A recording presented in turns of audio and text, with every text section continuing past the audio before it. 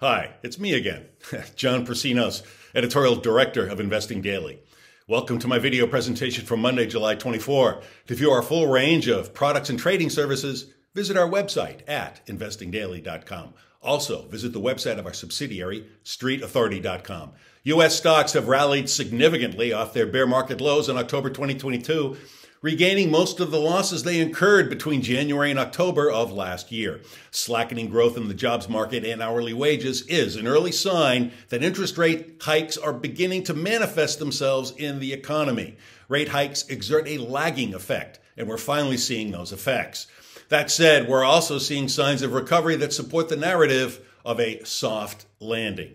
Robust consumer confidence and home buying data derive from what's still a strong labor market.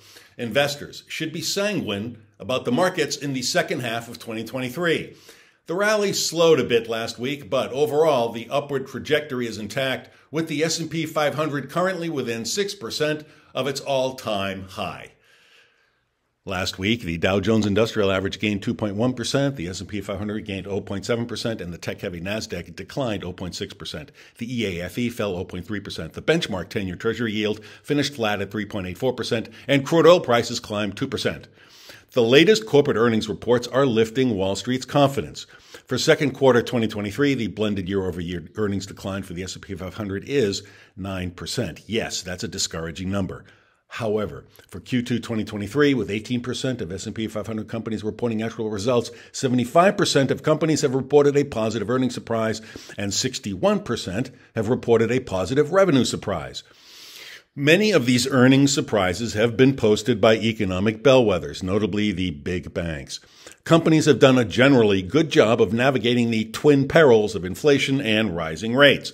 It's been a positive year for investors so far, but we're not completely out of the woods yet. The markets are likely to be volatile in coming weeks until we fully grasp the Federal Reserve's intentions. What's more, inflation might convey a nasty surprise in the latter part of 2023. Last year's equity sell-off priced in a lot of bad news, e.g., a recession. But it looks like we might avoid a full-fledged recession, which means stocks aren't likely to revisit the bottom of 2022. Small caps, as measured by the Russell 2000 Index, also hit their lows last October, and they've rebounded since then. Small cap stocks are a key harbinger of the economy's cyclical path. Smaller companies tend to be more sensitive to the ups and downs of the economy. Their year-to-date rise is an auspicious sign. As for the jobs market, it remains in solid shape, but we're seeing signs of softness. The 3-week moving average in weekly initial jobless claims is up nearly 20% over the last 6 months. The Fed has pursued its most hawkish tightening cycle in 4 decades. Restrictive monetary policy tends to trigger recessions, so investors should be wary of the lagging deleterious impact that rising rates could have on the economy. The yield curve, i.e. long-term rates minus short-term rates, is heavily inverted. An inverted yield curve occurs when a yield curve graph of bonds inverts and the shorter-term bonds are offering a higher yield than the long-term bonds. An inverted yield curve is considered a leading indicator of recession. A normal yield curve is one in which longer maturity bonds have a higher yield compared to shorter-term bonds because of risks associated with time. Bond prices and yields move in opposite directions. An inverted yield curve is unusual. It reflects bond investors' expectations for a decline in longer-term interest rates, typically associated with economic downturns.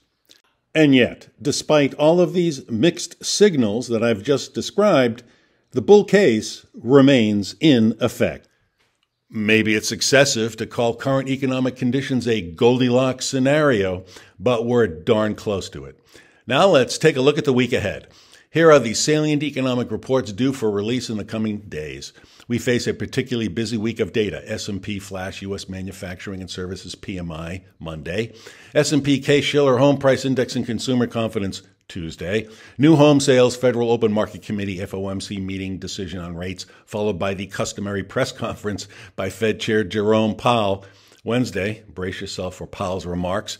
Initial jobless claims, durable goods orders, U.S. gross domestic product for Q2, pending home sales Thursday.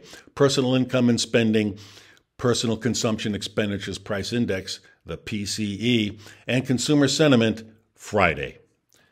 The big news, of course, will be the Fed's announcement on interest rates.